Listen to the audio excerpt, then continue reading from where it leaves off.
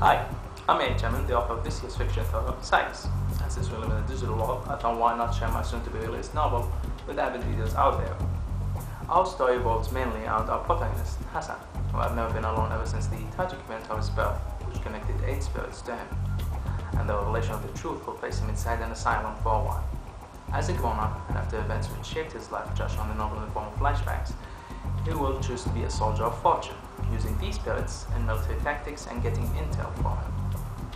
An example for my novel, a guy holding a hostage behind a cubicle, and away from our hero's sight. So how do we solve that? A spirit will go there and will have his arm pass through both the burglar's head and through the cubicle, revealing a target for our hero. While another ghost, let's say, will pass through the sidearm of our hero and place his sight inside the barrel to make sure the bullet will travel to the right target, which is the former ghost's hand. In the first book of the series, our hero will try to gain experience before he starts that business, and that's when he will find out how easy it is to face death in that business and how much he will be wishing for a miracle, other than one he has.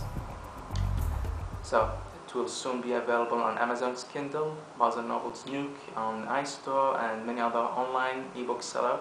You can, if you want to, you can just scroll down and click on the link below. It will naturally pick you up and take you to the website dedicated for the novel. You can learn more about the book, about me. You can find sample chapters available on PDF format. You can download and have a little stroll inside my novel.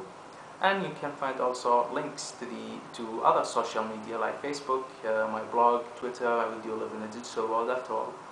So I hope you enjoyed the little I gave you about my novel, and it's a good challenge for me to avid readers and thrill seekers out there to balance themselves at the edge of their seats with nothing but a book to hold on to. Have a nice day.